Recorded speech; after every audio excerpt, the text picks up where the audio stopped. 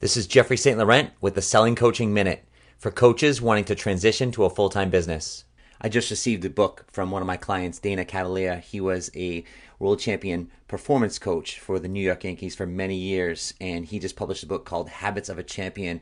He just sent me a signed copy, and in one of his chapters, he says, failing to plan equals planning to fail. And it's so true. By you not having a plan, it's pretty much you planning on failing because you have no idea what's required of you each and every day and where that's going. So the simple message is today is to create a plan.